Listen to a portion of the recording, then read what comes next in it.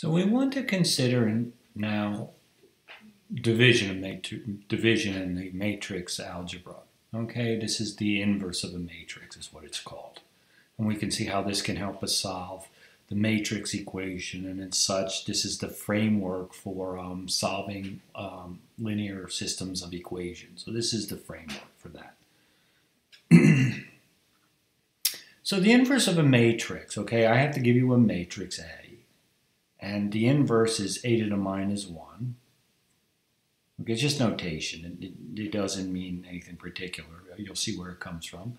And it has to satisfy these two relationships. Remember, matrix multiplying on the left isn't the same as the right. Now, the I here, that's an I, is the matrix version of 1. Okay, so for a 1 by 1 matrix, it would just look like this. For 2 by 2 matrices, it would look like this. For 3 by 3 matrices, it would look like this. Notice this is what we got when we were doing Gauss-Jordan elimination. This is the kind of pattern we were looking for. Okay, so that's the matrix version of 1. Okay, so why do I have the 2? Well, because again, I'm going to talk about what the notation means. Think about what we have in real numbers. So if you have 2, the inverse of 2, so the equivalent would be 1/2, right? Because 2 times 1/2 is 1, right? And the same over here. 1/2 times 2 is 1, okay? So where does the notation come from? Well, I guess you could write 1 over A, but we don't. We write it as C. 1/2 is 2 to the minus 1 power, right? So it's 2 times 2 to the minus 1 power equals 1. And the same here, 2 times to the minus 1 power times 2. And the reason we need both relationships is because, as I kind of said earlier, A times B does not equal B times A for matrices. Okay, so you need both sides. You have to do it both ways. All right, so that's where this notation comes from. That's where the notation comes from, and that's why we have these two relationships. Okay. So again, whether you multiply on the left or the right matters. Doesn't for real numbers, but real numbers are very special. So I'm just going to look at a 2 by 2, and here's a matrix, and I want to determine its inverse. Okay, I just picked a 2 by 2 because it'll just make the computations a little easier. But it's just basically going to be Gauss-Jordan all over again. So what we do is we start off with the matrix A, and on the right-hand side, what we had before was the right-hand side of the equations, a vector. So I'm just going to augment the matrix A with the identity, with the matrix 1. So the A is going to be given, and I'm just going to augment it by the matrix version of 1. And I'm going to do Gauss-Jordan, same as we did before, exactly the same as we did before. That's why I introduced it that way, because it's going to just fit perfectly here. And what we get out of it, notice on the left side we'd get that 1, 0, 0, 1, 0, 1, then we'd go 0 as the rest. And what's going to be on the right-hand side is going to be the inverse. So doing Gauss-Jordan is actually, the way we learned it, is just a special case of this. And so we'll have the matrix 1 and the inverse matrix. So that's the process. So let's start, okay? Here's A augmented by the 1, and see what I have down here. That's the A, and that's the matrix version of 1, okay? And we're just going to do, and before we only had the 1 column, now we have the 2. Now we're going to do this exactly using the same format as we did before. Exactly the same. So I have this minus 2, and I need to get a 1 there. So I'm going to use the 3, right? I'm going to use the 3 to get us there. So this is the basic detour that I talked about prior. We're going to change the first equation, minus 1, times the second equation plus the first. Notice the only thing that's different is you're going to have 2 columns to the right instead of 1. So I'm going to have these 2 columns now to the right. So I just take everything in the first row, and I'm going to multiply everything here by minus 1. Everything here by minus, oh no, I'm just taking the minus, E1 is the same, E1 is the same. So I'm just taking everything here right over here, and I'm going to take minus 1 times E2. So I'm just going to take a minus 1 times everything here and bring it over. And I'm going to just do the columns exactly the same as we did before, and it works exactly the same. Okay? And I just put that over here. So just replace the first equation. Okay? And now I need to get rid of the 3 down there. So see if you can do it. See if you can do it.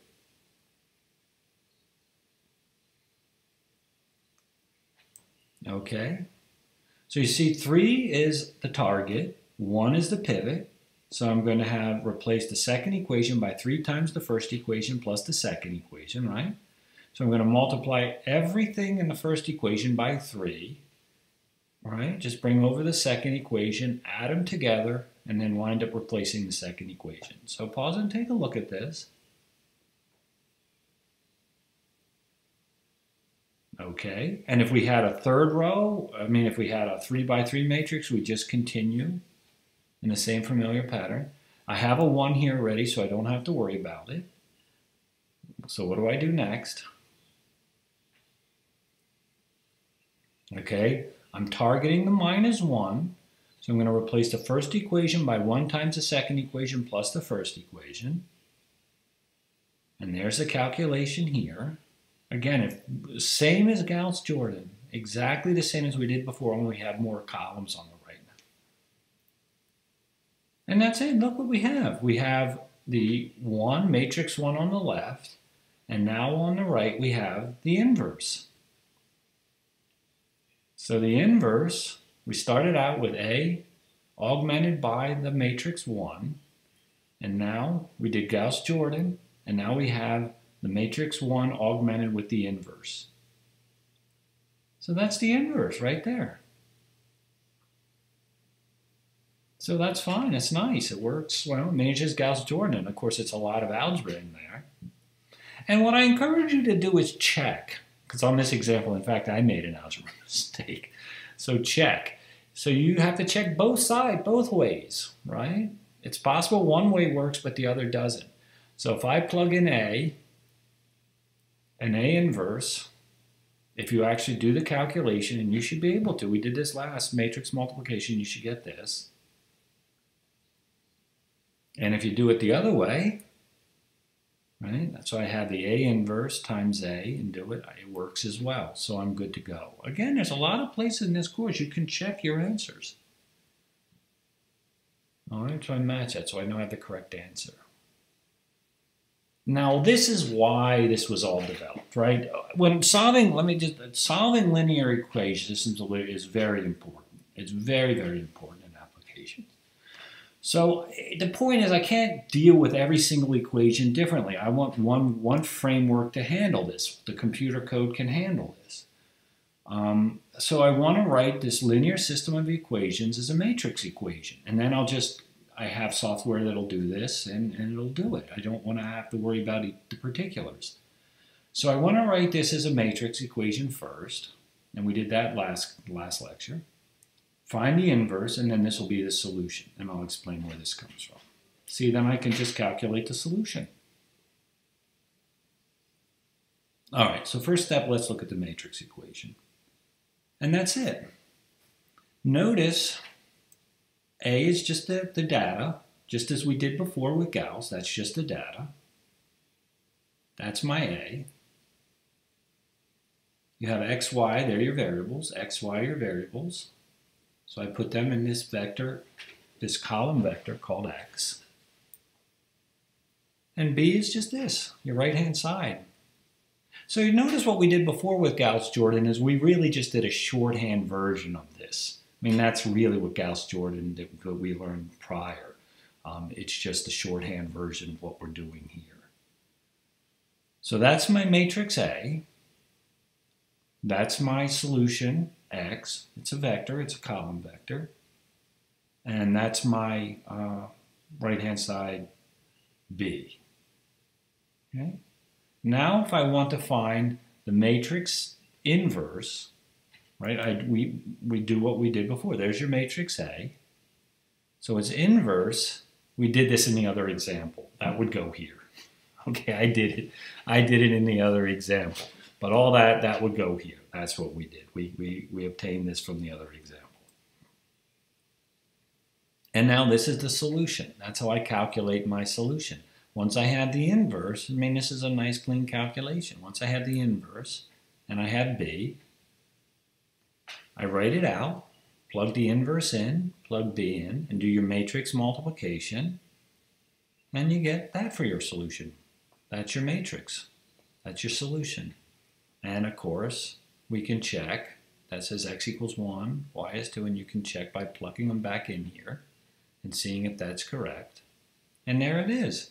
And that's why you develop this notation, because it's just one form, works for all systems of linear systems of equations are this form. And we can handle it with Gauss-Jordan. That's the idea. Now, where does this notation come from?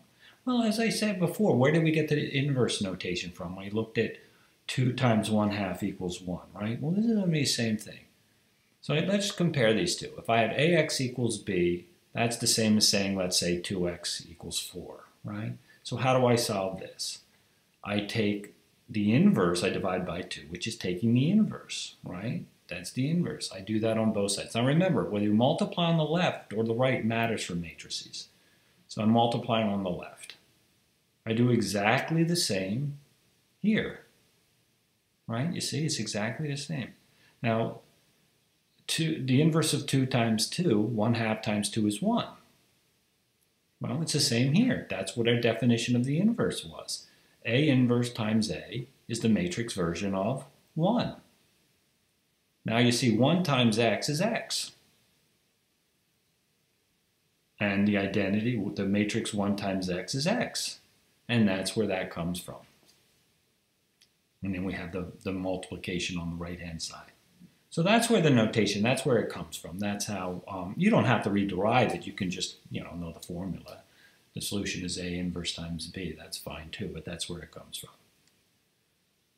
Okay, now here's an example, and you can jump in and see if you can determine the inverse. But there's a caveat here, so let's see what happens. Okay, pause and give it a shot. Okay, let me go down. I'm just putting in all the work, and look what I get. I get 1. Now, I don't care about the junk. Don't worry that the fractions are awful. I don't really care. I mean, none of that really matters. All that really matters here is, notice I get 0, 0, 0.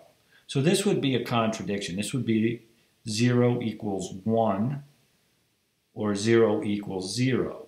Either way, this tells you the inverse doesn't exist. I can't go any further without calculation. I can't finish it. There's no way that'll finish. And so when you get anything happening like a row of all zeros anywhere, it tells you that the inverse does not exist. So just like you can't always divide, right? You can't always divide by 0, right? You can't always, this is matrix division. You can't always find the inverse, right? So this is the equivalent of dividing by 0. Okay, the inverse doesn't exist. Okay?